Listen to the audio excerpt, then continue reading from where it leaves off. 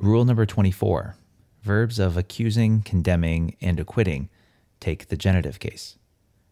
There's a very little known genitive called the genitive of the charge or penalty that's at work here. Here's it in action.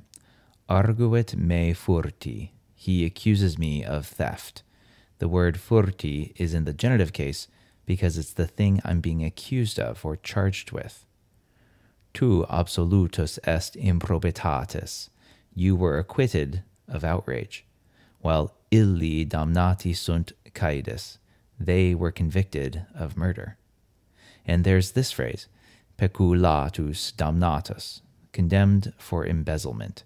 Peculatus is a fourth declension genitive that's reflecting the charge. In their grammar guide, Allen and Greeno list a set of genitives that fall under this rule commonly, and so here they are. Capitis, as in damnare capitis, to sentence to death, kind of like capital punishment. Your head represents your life.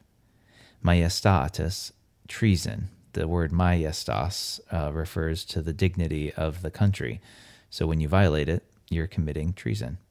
Repetundarum, which is extortion, assume pecuniarum, so money that a provincial governor would twist out of the province. Money that is to be reclaimed.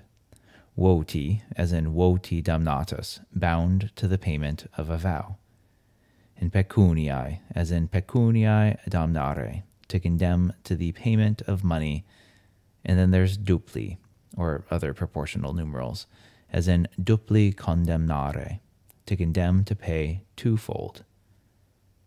The origins of this genitive of the charge or penalty come originally from the genitive of value, with the idea that the penalty will involve payment of money as debt or a fine.